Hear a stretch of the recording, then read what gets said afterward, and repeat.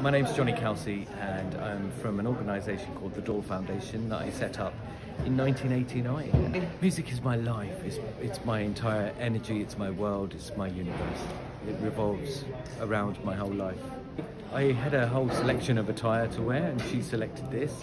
I said, look, you can either have quite formal, and I've got like a robe almost that I wear. It's down to my knees, it's quite embroidered and really colourful. Or I've got this, a sleeveless thing, I can wear it with a t-shirt underneath, or you can have it out, and I've got a few tattoos, and you should wear, let's do the tattoos. And I went, all right, fine, no problem. So I think it's a kind of a mixture of both, but traditionally you wear this on top of a grandad collar shirt.